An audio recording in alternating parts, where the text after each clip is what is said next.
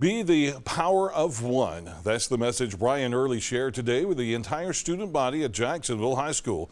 Early is the president and owner of Think2Change.org.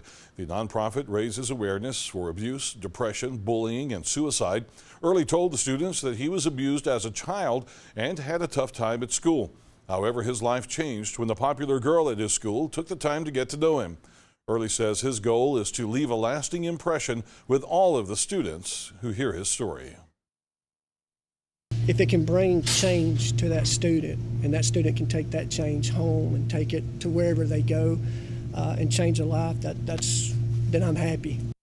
A peer-based group called Focus helped organize today's assembly. The group promotes school and community support for the prevention of at-risk behaviors among youth. Focus originated at Jacksonville High School about 20 years ago and is now a statewide movement. Focus President Sarah Melton says after hearing Early speak at a rally, she knew it was a message that she wanted her entire school to hear.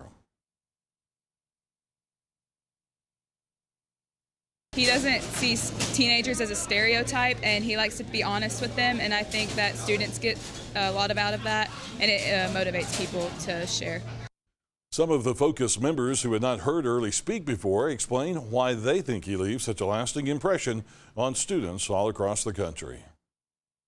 Brian Early is a powerful speaker. He is very honest, and he just wants to click with us, and then he doesn't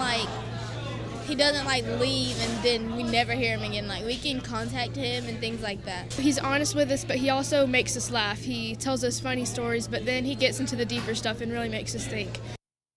Early has spoken to more than 100,000 students in the past 6 years. You can read more about his story and his mission at Think2Change.org.